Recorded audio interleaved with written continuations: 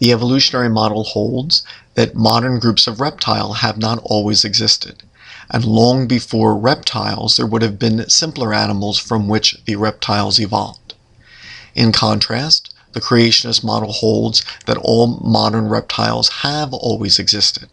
So at every point in Earth's history since, say, the first week of life or so, there have always been snakes, there have always been lizards, there have always been crocodiles, and there have always been turtles.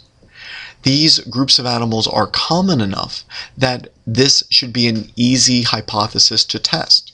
If turtles and snakes and lizards and crocodiles existed in the Devonian period, or the Silurian period, or the Permian period, then sooner or later we should find fossils of these groups, and every single modern kind potentially. And so this is an easy hypothesis to test. There is not a single fossil of a reptile known from the Precambrian era, nor from the Cambrian, Silurian, Ordovician, or Devonian periods. So the vast majority of Earth's history passed without a single reptile.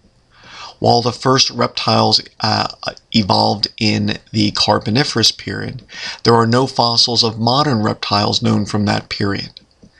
By the very end of the Permian period, there are fossils of primitive lizard known, but no modern kinds of lizard. All of the other groups of reptiles, the turtles, the crocodiles, and the snakes, are first known from the Mesozoic era, 100 million years after the first reptiles evolved. Even when turtles or crocodiles or snakes are known, millions of years pass before any modern groups of turtle, crocodile, and snakes are found in the fossil record.